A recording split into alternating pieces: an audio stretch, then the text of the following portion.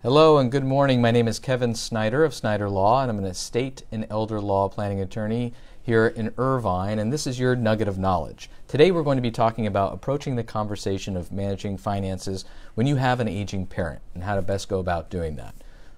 But before we dive into that, I just want to remind you how you can get in touch with us if you have any questions about what we're talking about today or what you've seen on some of our videos in the past, or you have some additional ideas about things that we can talk about. Anything that you want to reach out to us for, you can simply go to www.asksnyderlaw.com. That's www.asksnyderlaw.com, and you can schedule a time to talk with us. Glad to chat with you.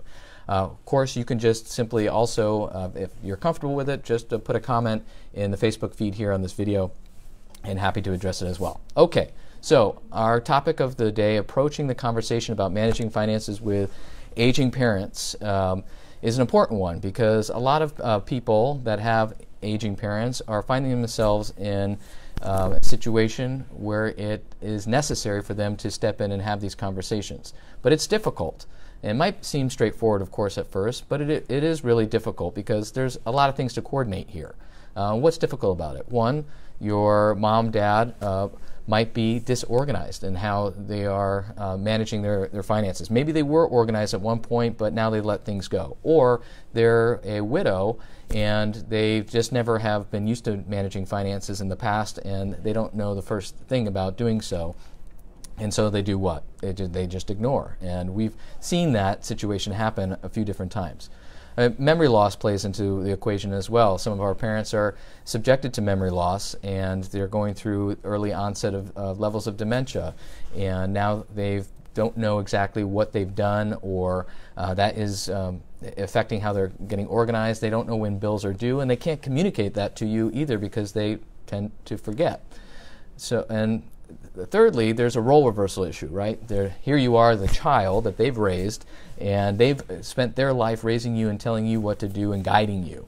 And so now you're trying to guide them and help them, but it's difficult. It interrupts the parent-child relationship. And oftentimes what can happen is that there's a hesitance or a unwillingness to accept that role on behalf of the parent. And then what do we do? As kids, we harbor a little bit of resentment that mom and dad just aren't listening to us. We know exactly what we're talking about, and why can't they see what's going on? So we have that going on as well. And lastly, there's a lack of information.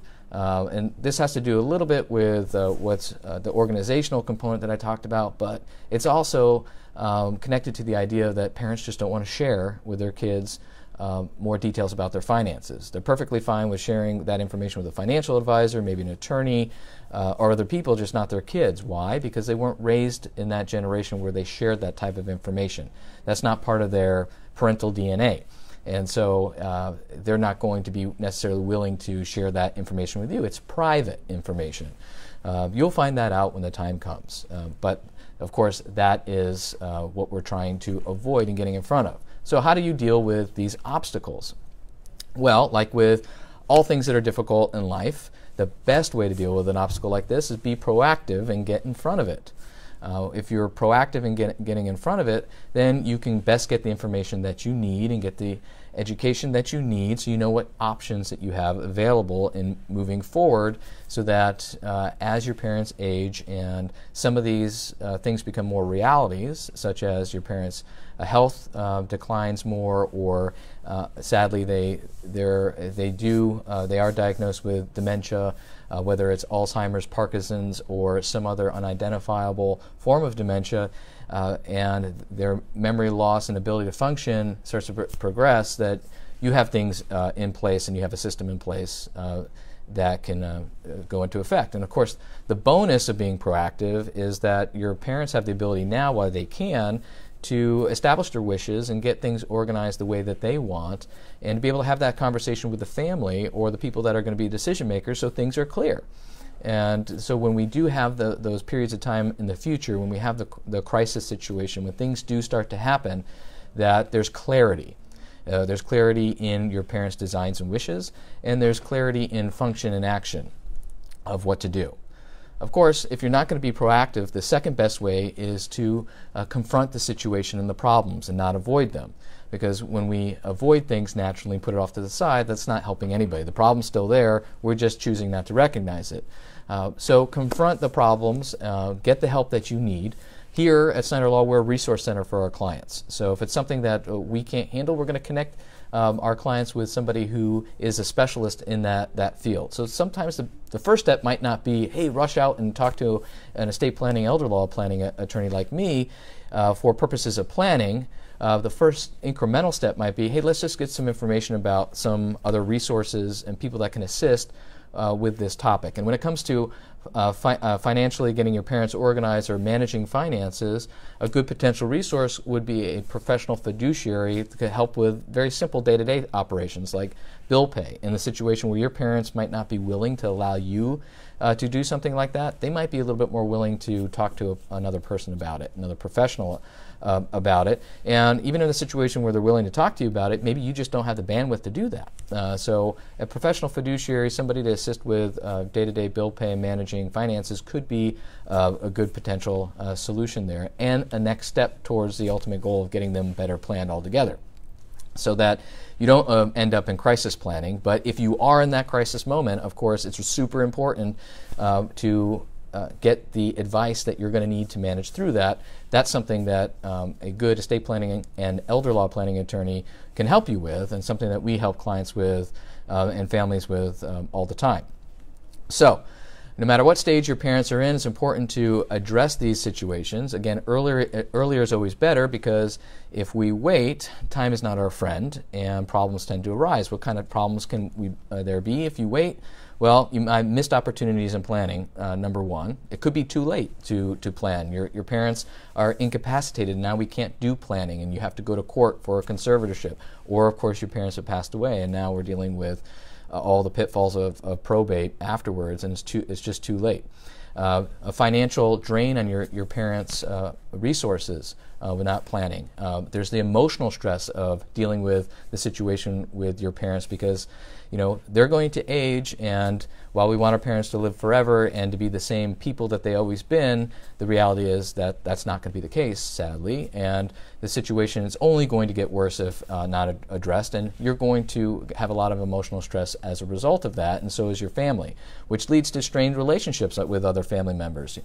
All the kids get along until there's a crisis. And that's because of emotions. We're human beings, and emotions play differently with different individuals. We're able to handle stress at different levels, and we all have different perceptions and beliefs of how we are going to care for our parents. And the time to have those crucial conversations is not in a moment of crisis. And what tends to happen during the crisis is, and we're trying to have those crucial conversations and there is no plan, is that's where there are arguments and disagreements. When emotions run high, things are said that we later regret, and so on and so forth. You have these strained relationships and fractured relationships, sometimes that are irreparable in the future. And of course, there's a perception of undue influence the longer that we wait. If we wait to plan at a point where, hey, it's unclear whether mom or dad really understand what's going on, they're really super forgetful, is somebody going to be able to come back later and say, hey, wait a minute, you kind of guided mom and dad into doing it your way, and I have a problem with that. And so we see these issues that come up later in litigation, and in estate litigation, where family members are fighting over the issue of whether or not mom and dad actually understood what was going on.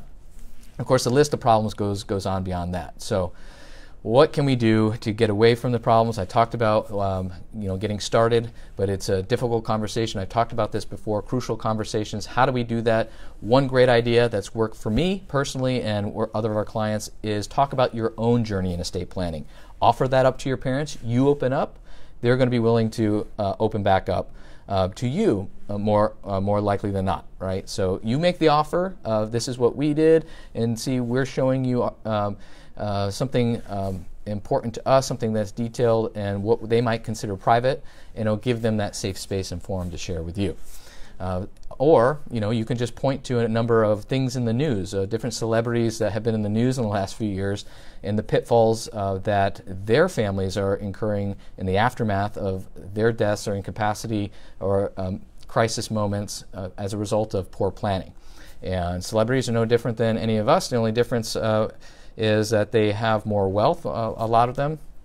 Some of them they don't, but a lot of them do, and that just touches on some tax issues, but all the other stuff is the same when it comes to family infighting, disagreements over wishes, and things like that. So you can just point to some examples. All you have to do is go on Google and do a search for celebrities and estate planning, and you're going to get a ton of different stories.